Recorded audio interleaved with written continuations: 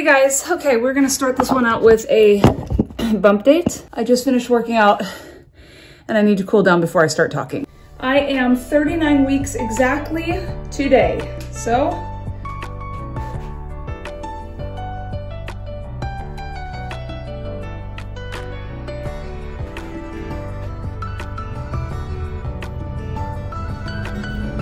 that is the belly.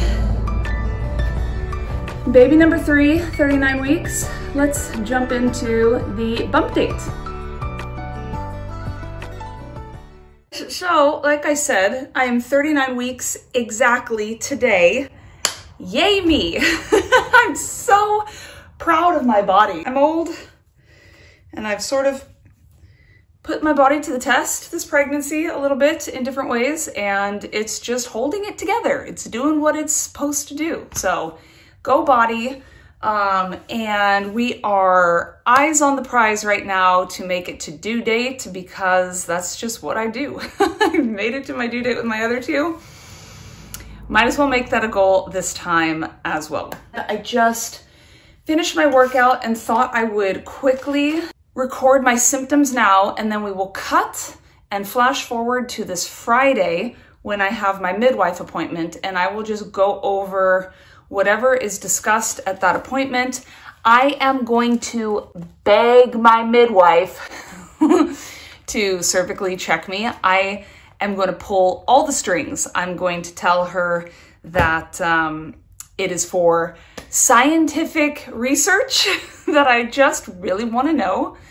I just want to know that information about my body. So that's neither here nor there, but we will cut to that clip very shortly. I just thought I'd talk about symptoms because I'm 39 weeks pregnant.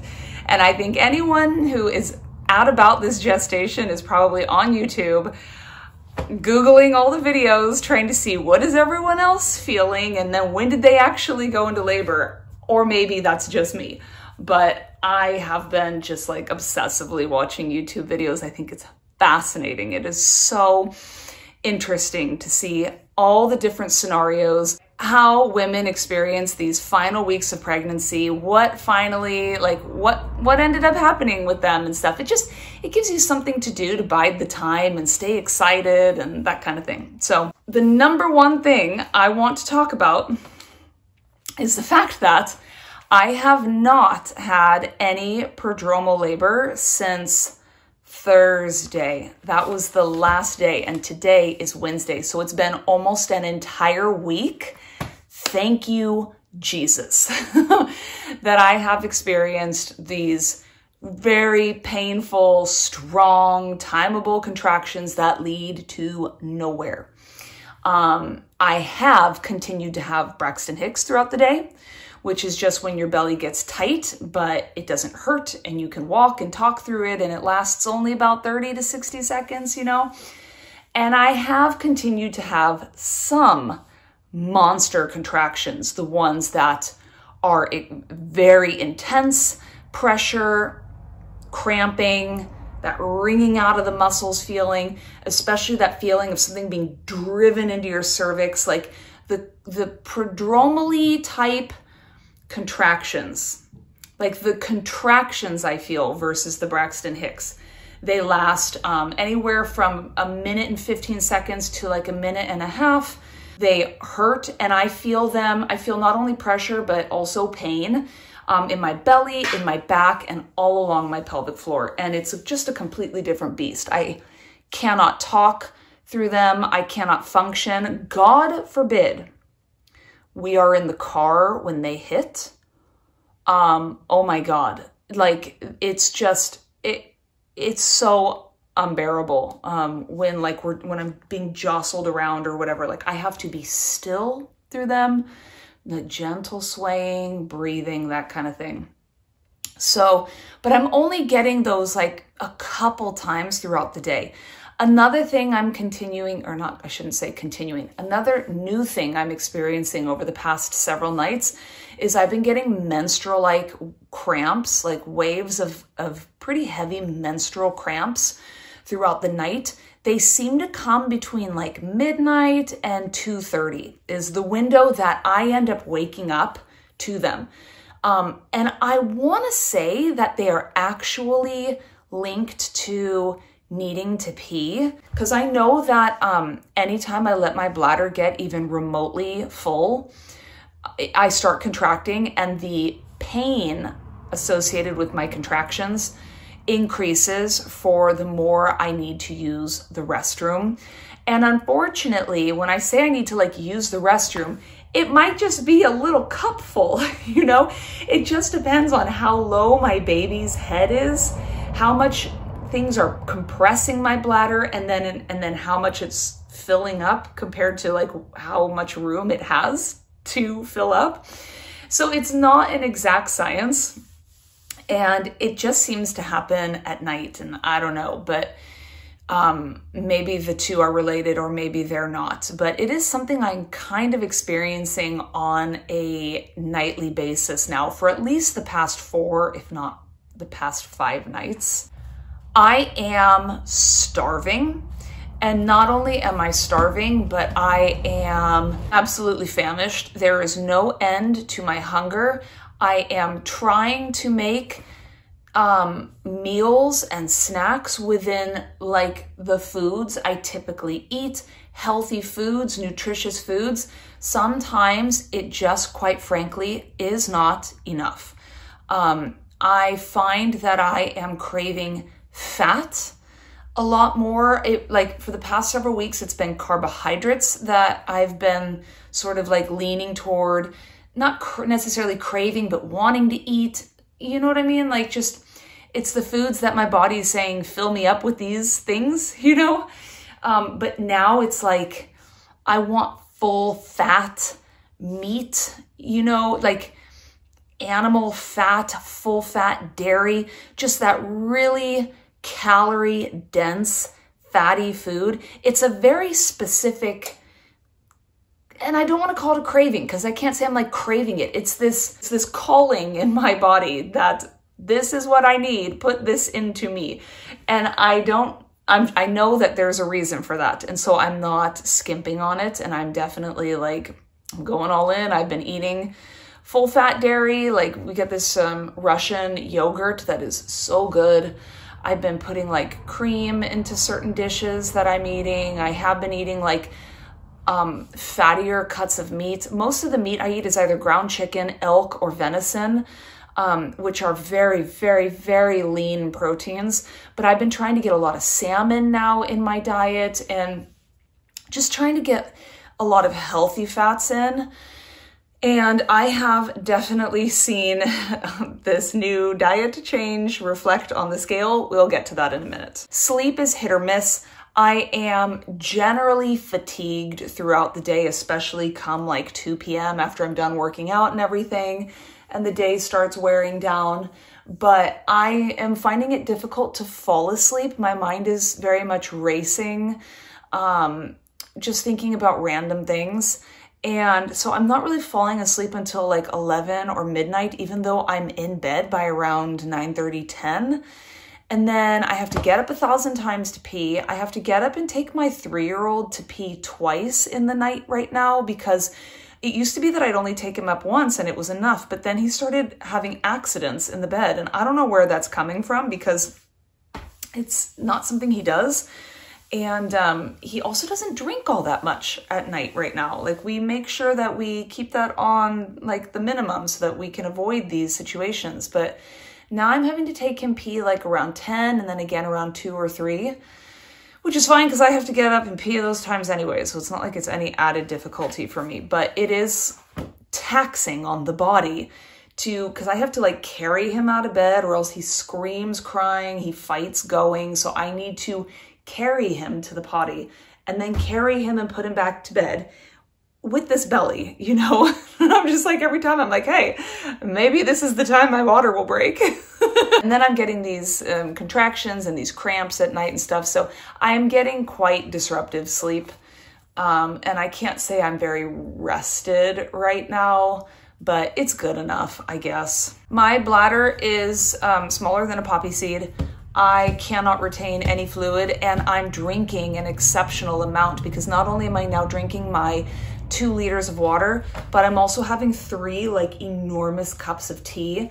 I'll either have 3 cups of red raspberry leaf tea, or I'll have 2 cups of red raspberry leaf tea, and then I'll have 1 cup of stinging nettle tea each day. So, and then I have my protein shake on top of that, and those fluids I treat separate from my just pure water. So I'm getting like a lot of liquid. Oh my God. And can I just say, I am putting milk down like it is nobody's business right now. So, I mean, I can't even tell you how much fluids I'm getting right now, but it is constant. And that probably explains why I'm having this. I'm actually getting a contraction right now. Why I'm getting so many Braxton Hicks throughout the day is just because my uterus is constantly irritated by, oh man, it's just so much pressure. It's just a Braxton Hicks, but it's just so irritated by my bladder constantly being like filled up. A couple good things I can say is that I have not had any swelling at all this pregnancy. I said I had a little bit of heartburn last week. That must have been a fluke because I haven't had any since. I almost wonder if I was getting heartburn because I was having so many contractions during all those prodromal labor episodes that like maybe it was just squeezing everything up and out of my throat. I don't know, but I haven't had any heartburn. I don't have any pain to complain about other than my pelvic floor has started to bother me again. It's not too bad, but it's again like starting to get a little bit uncomfortable to pee. I just think it's the pressure, you know? I think that all of these sensations and the driving downward and probably like sitting on my labor ball might not even be all the best to do all day long either, just because it's so much pressure on my pelvic floor. But that is a little bit uncomfortable, but not anything I would really complain about. And I'm not out of breath. I have not really been that out of breath at all this pregnancy. So that's nice. Again, probably because his baby is like hanging out down at my ankles. He's so low. Another crazy thing that happened actually was that I like, let's just talk about cervical fluids for a minute. They are on steroids right now. It's just a lot happening. But on 38+5 and 38+6, I definitely lost my entire mucus plug again. And I did a little bit of reading, and it turns out that the mucus plug usually is approximately 2 tablespoons of fluid. I never realized it was that much. So I had said I had lost the plug back at 35+2. And that's when all of these Braxton Hicks and then prodromal labor contractions started to come. If I were to judge how much I saw then with this 2 tablespoon amount, I think I'd say I'd only lost about half of my plug. This time I'm saying maybe half to 75%, but who knows, like if that 2 tablespoon amount is the actual amount or not. But suffice it to say, it came out and I got super stoked thinking, hey, this is gonna be a sign, but you know, here we are again. It just doesn't mean anything. I had continued to hand express colostrum. Yesterday was my last day. I filled my last syringe. I have 80 milliliters now in just a ton of syringes in my deep freezer. I have decided I'm actually going to stop. Like, this is the time when you should be doing nipple stimulation if you want to, you know, induce your labor or whatever. But I'm going to stop because I'm getting a little sore, to be honest. And I know it's because I don't think I have the best technique. I've watched how you're supposed to hand express, and it seems like you're supposed to have your fingers mostly like off of your areola, and then you pinch forward. I very much have my hands on my areola. I have big areolas, like TMI, but whatever, to begin with. So maybe like that's just where I have to be. But when I'm hand expressing, my fingers are very close to the base of my nipple.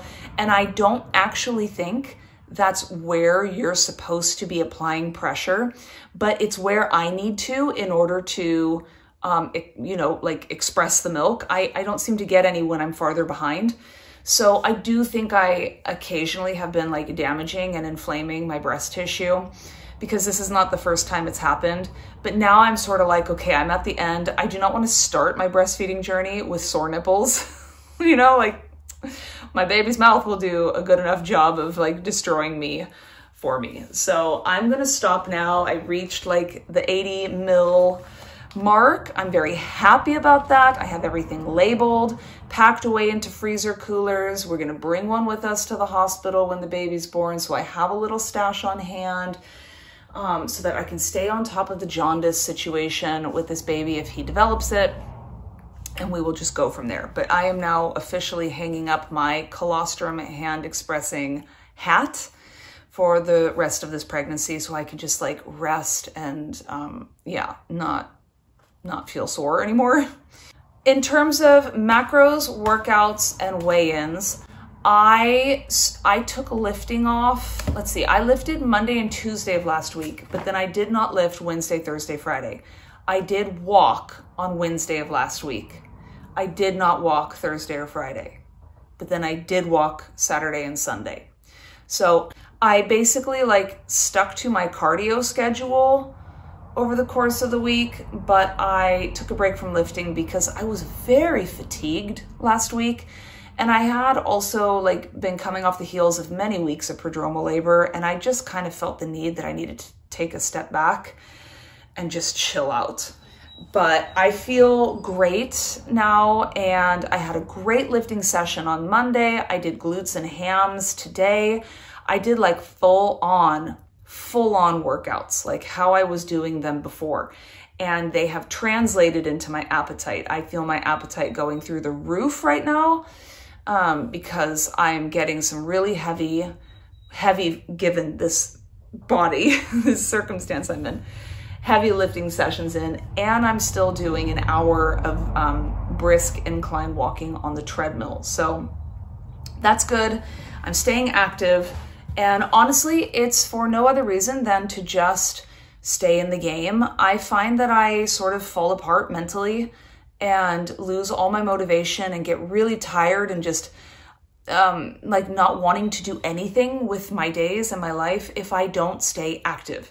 When I stay active, I feel a lot more awake and alert throughout the day. And especially with walking, I feel like I'm doing things to help my body and my baby align themselves. But also like with lifting, it makes me feel like I'm still in it, you know, like I've not completely fallen apart or turned into a bowl of soggy cereal. And I don't know, it mentally makes me feel good.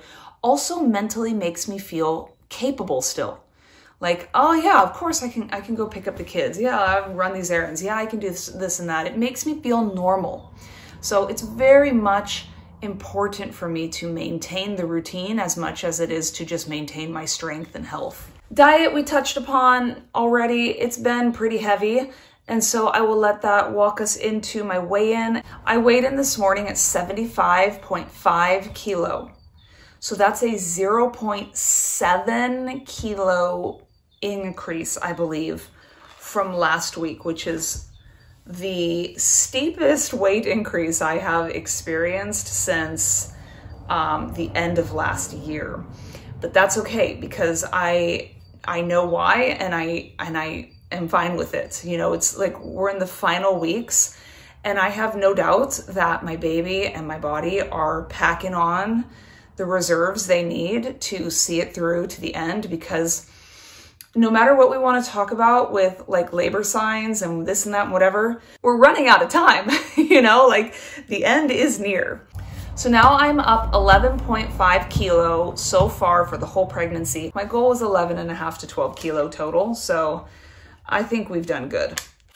Anyway, that is my update for now. So let it be locked into time, 39 weeks pregnant, baby number 3. And let's now fast forward to Friday and go over the midwife appointment, and hopefully I get to get a check, because I'm just so dang curious to see if there's any change to my cervix after basically almost a whole month of insane contractions. We'll see. So here we go.